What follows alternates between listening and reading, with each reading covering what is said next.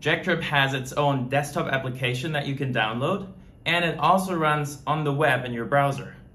Which JackTrip version should you use? I'm going to recommend, if you actually want to make music together in real time, get the desktop app, follow our recommendations. If you just want to test it out or just want to spectate, then you can just join through the web app. Let's take a look at the pros and cons of the desktop application. It has the lowest audio latency, meaning you hear each other the fastest way possible. It has the highest audio quality. The audio device controls are better, and maybe the most important pro is it makes music live performance possible. The cons of the desktop app. It requires you to download and install the application. Okay. You need wired headphones and a wired Ethernet connection. We also highly recommend an external audio interface. The app is currently available for Windows, Mac, and Linux. Now let's look at the pros of the web application. You don't need to download and install anything. It works in pretty much every browser. You can do it over Wi-Fi. You don't need the Ethernet cable. Also, you can use your wireless earbuds or headphones. It works on your phone, it works on tablets, Chromebooks. So what are the cons for the browser app? The latency will be higher, and also the audio quality will be lower. So if this is your first time, you will likely see a download desktop app button,